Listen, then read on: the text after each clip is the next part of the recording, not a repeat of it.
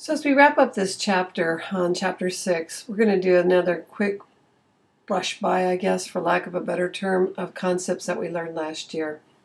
Schrodinger's equations allow for the concept that both wave-like and particle-like nature of matter could be incorporated. So we had learned that sometimes light acts like its particle, sometimes it has wave-like behavior. Well, the same description can be made about matter, specifically electrons. So they came up with this new way of looking at physics of particles that are moving at near light speed over infinitesimally small distances and that have no mass and are basically not locatable, or almost no mass. And so that new branch of physics is called quantum mechanics. What's different than last year is that we can use one of these wave equations to be symbolized with the Greek letter psi. And if you square psi, or psi squared, that's where you get that probability density map of where an electron has the probability of actually being located. So for example, I used this slide last year. This is the probability map for an s orbital, where like 90% of them are kind of hunkering in closer to the nucleus, roughly describing a probability density map with the shape of a sphere. So when you deal with these wave functions, they're also called orbitals, then you can find the energy of those orbitals as well as the shape. So each orbital is describing a spatial distribution of electron density. And the way we described it last year was an orbital is a location where there's a high probability of locating an electron, but that's as good as you can do is on a probability basis. It's described by a set of 3 quantum numbers. So let's do a review of what we've covered today. The principal quantum number is your energy level, and they always have to be integers that are greater than or equal to 1. There is no 0. And as of now, since we have discovered through the 7th row of the periodic table, there are 7 known energy levels. The angular momentum quantum number, or the L value that we talked about yesterday, I believe, those are the numbers that describe the shape of the orbital. And so what's weird is we call them quantum numbers, but we're going to actually use letters to designate the shape, and let's take a look at what those are.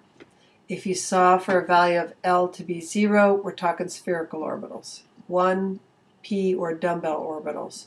2, double dumbbells I like to call them, and 3, the F orbitals. Remember that was sharp, principal, diffuse, and I forgot the last one, old terminology that actually just describes the shape.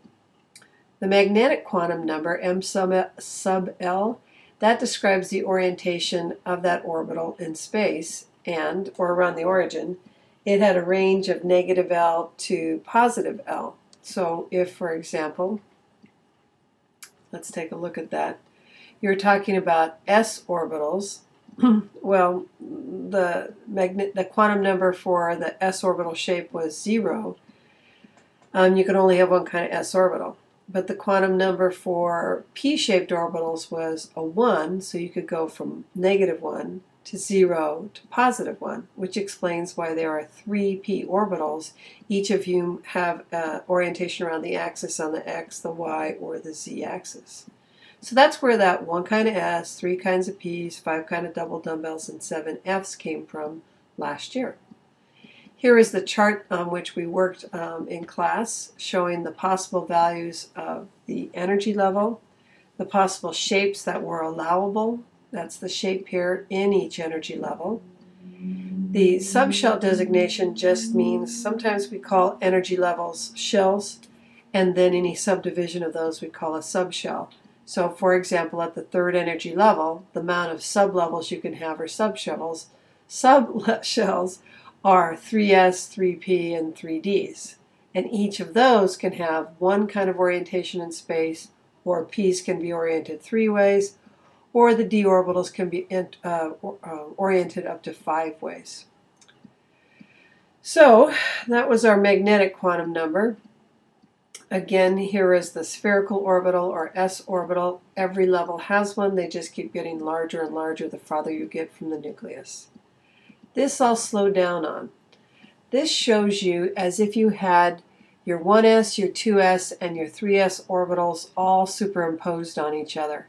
And see these kind of white spaces here? That's what we call a node. And the height of the graph is indicating the density of the electrons at a specific distance from the nucleus. So let's take a look maybe here at the second energy level. So you could have at this node, see how the probability of locating them is pretty much nothing? That means that between the first and the second energy level, there's like a dead zone where electrons can't be. Here now you can see between the first, the second, and the third, now there are two nodes where the probability of locating them is 0 at that distance that's between the first and the second, and between the second and the third. Here's another graphical picture of that. So if we only had an s orbital, what we're saying that in the first energy level, in angstroms, it looks like it's a little less than 1 angstrom is the highest probability of discovering an electron cloud. Remember, an angstrom is 1 times, well, there are 1 times 10 to the 10th angstroms in a meter. So it's, I guess, 1 over that number equals the number of angstroms that are, the number of meters in distance. I kind of botched that, so don't worry about it. Little tiny number, 10 to the minus 10th meters. So the nodes are those regions where there's 0 probability of locating an electron. In the p orbitals, here's our node right here. Remember, electrons don't go into the nucleus, but we were kind of cavalier about how we sketched them in beginning chemistry.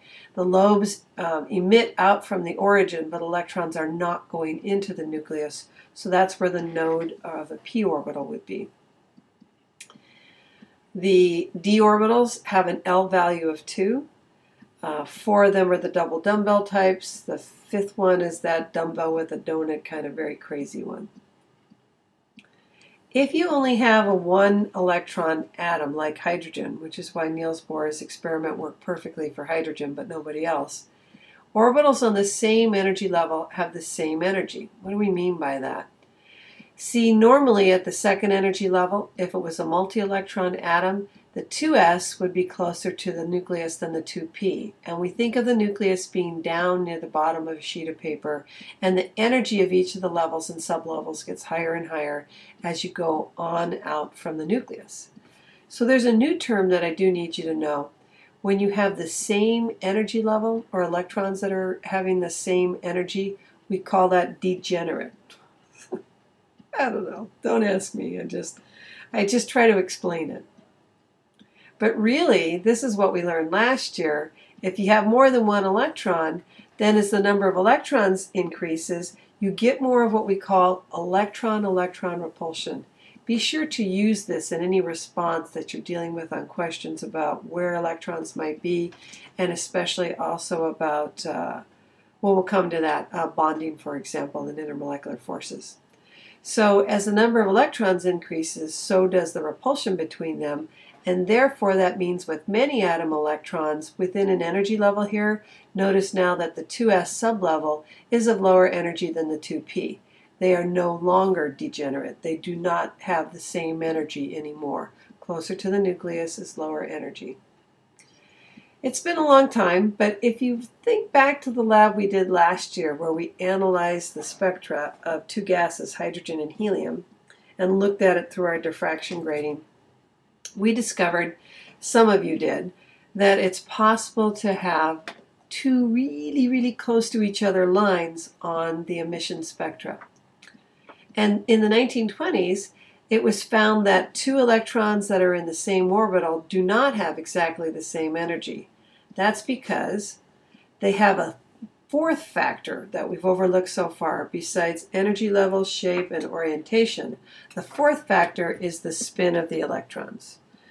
Here's Amy coming by to say hi again. Let's just sit on my lap, Amy. So the spin actually of an electron is really describing its magnetic field, because when charged particles spin on their own axis, they generate a magnetic field. And so that's what you might have seen if you had super good vision, or if you had a really nice spectroscope. You might have been able to see 2 spectral lines very close to each other. Well, maybe what you were lucky enough to see is the fact that in the fourth quantum number, the spin quantum number, or sometimes called the magnetic spin quantum number, m sub s, the two electrons that are spinning, if they are in the same orbital, must have opposite spin. And I guess arbitrarily they've attached a value of +1/2 and a -1/2 to those numbers. And that's it. Those are the only two choices. If there is one electron spinning one way, then there's another one spinning opposite. It's more correct to say it that way than to say one spins clockwise and one spins counterclockwise. But as you can see, it has something to do with setting up a little magnetic field when you have a charged particle spinning, with, of course, north and south poles. So what last year we learned as the Pauli exclusion principle, only two electrons in a box, I think is what we said. What it really means is that no two electrons can have the identical set of quantum numbers. You can be at the same energy level. You could be in the same shape orbital. You could be in an orbital of the same shape that has the same orientation of space. But once you're trapped in that little box with your electron buddy, you must have opposite spin. So no two electrons have exactly the same set of quantum numbers. Now, kind of a variation of the quantum numbers, this is what we learned last year. We have electron configurations. The large number stood for your energy level. The letter stood for the shape of the orbital that the electron was orbiting in, or electrons, and the number in the upper right, the superscript, shows the number of electrons in that shape orbital at that particular distance from the nucleus. Besides electron configurations, you could have drawn orbital diagrams. Boxes stand for orbitals. The up and down arrows stand for electrons that have opposite spins. And it's okay to have half-filled orbitals, and as you can see, this is going to be critical as we go to studied bonding shortly. Okay, so last year we learned the Hund's rule as no empty bus seat. Don't sit next to the smelly homeless guy on the bus if you can help it. Everybody goes to their own seat on the bus, and then if more people get on the bus, they come back and double up. Here is the official description of Hund's rule. For degenerate orbitals, that means these 2p orbitals, they're all on the same, contain the same amount of energy. The lowest energy is attained when the number of electrons with the same spin is maximized. We learned it as electrons go in one at a time into an orbital and then come back and double up. So we're going to just refine some of the rules that we learned last year. Last year was grasping and comprehension, and this year is more refinement and understanding the nuances of chemistry. And we also learned, according to the Aufbau rule, that we fill orbitals in order of increasing energy. And we learned that the periodic table could be divided into S, P, D, and F blocks that correspond to atoms having orbitals of those different types or shapes. Now, there are some irregularities when you have enough electrons to half-fill S and D orbitals on a given row, but I'm going to stop there and discuss these few anomalies in class during lecture, and you will see on the AP exam occasionally some questions about those, and it's not too many. But what we're trying to point out to you is, when you look carefully at some of these, for example, you would think copper would have been argon in brackets, 4s2, and then you would say 3d9. And instead, it's got 1 electron at the 4s and 10 at the 3d. We're going to talk about the why of that in class, and that will probably conclude the new topics that are different in this chapter than from beginning chemistry last year. See you at the next podcast.